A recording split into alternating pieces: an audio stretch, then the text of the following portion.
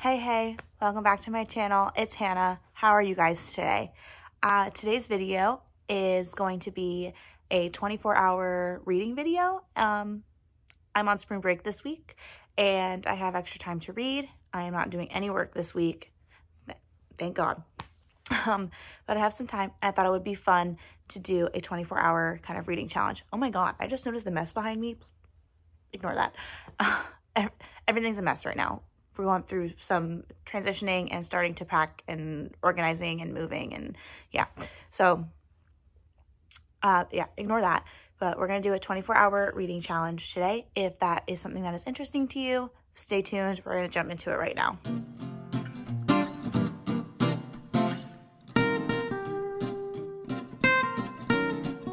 Okay, so yeah, I'm on spring break this week and I figured it would be a fun time to just like take a break from watching a lot of TV and stuff as much as I want to watch the TV and just read. The last couple months, well, last couple weeks really have been really hard for me to get back into my reading because I'm just really tired. Like I'm just really exhausted. I've been really burnt out with dealing with my job, and so it's nice to have this time off and have the time to just chill, sit with a book and read. So I'm going to do a 24-hour reading challenge. It is currently 5:20, so I'll read until, you know, tomorrow afternoon and see what I can get done. My goal for this is to just read and switch up books as I want to. I have 4 options that I'm going to give myself. They're going to be more shorter books just so I can see how many I can read in a day. I don't read very fast, so I don't think I'm going to read all of them by tomorrow at 5:30, especially because I'm going to sleep and like eat and like maybe do things. But yeah, so there's a couple, I'm giving myself 4 options to read, and they're all pretty short, except one of them is pretty long, but I've already started it, so, and it'll probably be a fast read for me, so I'm going to include it in this video. So without further ado, let me stop rambling. I'll get to my options. So the first one is the longer one, and it is The Hating Game by Sally Thorne. I'm already on page 65 of this book, so I've already started it, and I've read that chunk I've read pretty fast. So I think I could finish this. I don't know if I can finish it by tomorrow, but I can get at least a decent chunk done and maybe finish it if I'm like obsessed with it enough. I've heard really good things. I need a good romance. I've only read 1 romance this year, which is wild because I read like 10, 13 romances last year. So I've only read 1 this year so far. So really excited to jump into a romance and kind of get me out of this maybe slump I'm feeling. I also have This Is How You Lose the Time War. This one I've also started already. This is a library book, so hopefully I can finish this one like first. I'm already on page 60, and the audiobook just came in on my Libby app too, so hopefully I can get this one finished too. I think I'm going to put this on while I straighten up, again, this mess behind me. So I'm going to put this audiobook on as I clean a little bit. This one, again, is also really short, like, it's so little. So hopefully I'll finish this one tonight too. The other 2 I have are just kind of, if I finish those 2, those are like my first priority. If I finish those 2, I have 2 other shorter books that I can jump into and see how far I can get. So the first one is Outlawed by Anna North. I've kind of heard mixed things. Again, it's really short. It's like 250 pages. It's not long at all. So, and the print is pretty large. We love large print. You see these glasses? This girl loves large print. So hopefully I'll be able to jump into this one. I'm actually really excited for it. I think it'll be really fun to read. I don't know how good it's going to be, but I still think it'll be fun to jump into like a Western story. And then the last book that I have is Infinite Country by Patricia Engel. Just look at this cover. Isn't this freaking beautiful? This cover is everything. Again, a really short read. It's about a family of immigrants. That's about all I know about it. But I have heard that even though it's small, it packs a big punch. And so I'll jump into that one maybe if I need it. So those are the 4 books that I'm going to try and get through for this 24-hour reading challenge. I'm going to check it back in with you guys at some point, maybe throughout the day, tomorrow.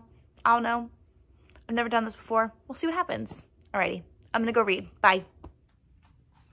Hello. So remember like 3 hours ago when I was like, I'm gonna read and clean and do all these things and it's gonna be great. Yeah, well, and then I remembered that I have a work training that was due tomorrow. So I just spent the last like hour and a half trying to do that because the program was trash and wasn't working. My apartment is a disaster. I'll tell you, I haven't been here the last couple days. I just got back from a trip with some friends, and so everything's kind of all over the place because I just kind of came in and just dumped everything on the floor, and I'm probably not going to unpack it until tomorrow. So right now it is about 8:45. I'm going to make myself a mug cake because I really want one. And then I'm going to keep reading This Is How We Lose the Time War, or How You Lose the Time War. It's a really long title for a really short book, but I'm going to keep listening to it as I make my mug cake and hopefully finish it tonight. I'm about halfway through it. It's only about a 4-hour audiobook, and so I've got about 2 hours and some change left, so hopefully I finish it tonight. All right, bye.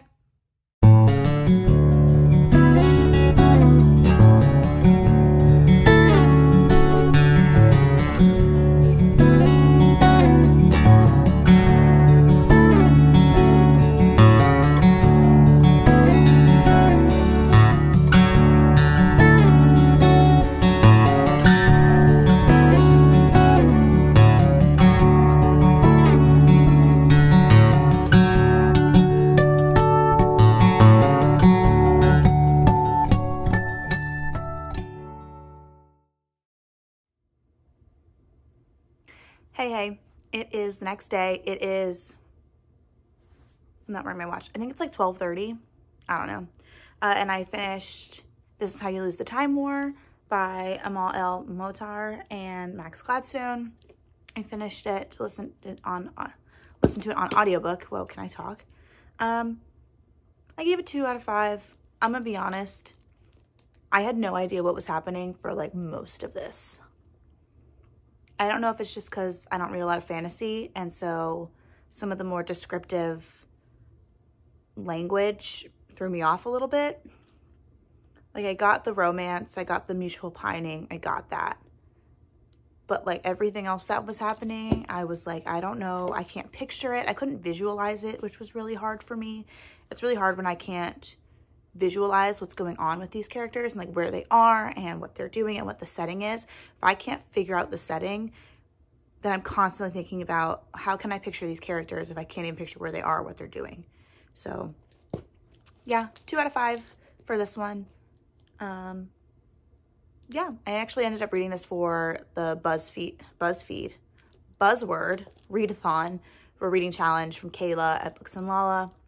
And the word for March was time, and so that's why I picked up this book. Otherwise, I wouldn't have picked it up on my own, so I'm glad I have that challenge to kind of open me up to different things. This one just missed the mark for me.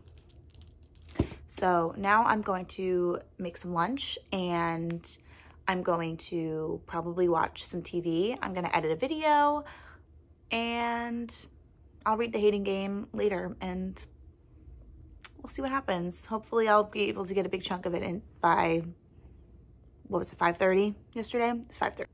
Okay. Bye, guys. I'm going to go carry on with my day. See you later. Hello. I'm back. It is about 7 p.m. now. So my 24 hours for my 24-hour reading challenge is up, but I'm going to keep going until I go to bed. But I wanted to give y'all an update of where I am right now. So I finished This Is How You Lose the Time War, and I'm currently about 40% of the way through The Hating Game, and I am obsessed with it. Oh my god, I get what the hype is about. I totally get it. I totally get it. I totally get it. I'm loving this. I can't put it down. I have been completely unproductive all afternoon because I've been trying to get through this. And I'm really excited to see how far I could get. I don't think I'm gonna finish it tonight because again, I'm a slow reader, so I don't think I'll finish it tonight, but I definitely think I can get another 100 pages in. And it's so good, guys, it's so good. I get the hype, I totally do. I totally do. And like, oh my God, you can see my background. That was my virtual teaching corner. Not virtual teaching anymore. Haven't put it away yet. Yeah, and all my books are over there. So yeah, okay, anyway, I'm gonna go back to reading this, and then I think after this book, I'm getting ahead of myself. That's a different video for another day. Okay, bye. Good morning, guys. It is now the next day. It is now Friday at about 10 a.m. And I'm still exactly where I'm at in the hating game. I was gonna read before I went to bed last night, and then I immediately got into bed. I was watching a couple TikToks, and then what do you know? The fire alarm went off. So that was fun. I don't know what happened, but it was about 30 minutes. We had to stand outside and wait. And so I just waited in my car. I brought my book outside in case I wanted to read, but I was so like, I don't know if like nervous or just like the adrenaline kicked in, but I wasn't reading. So then I came back in and just went to bed because at that point I was exhausted. So I'm gonna end it here because I want to edit it and put it up for you guys, but I'm still reading this. I'm still loving this. I'll probably have more thoughts when I do a video about recent reads in a couple weeks. So yeah, have a great day. Hope you're doing okay. Yeah, have a good one. I'll see you guys later.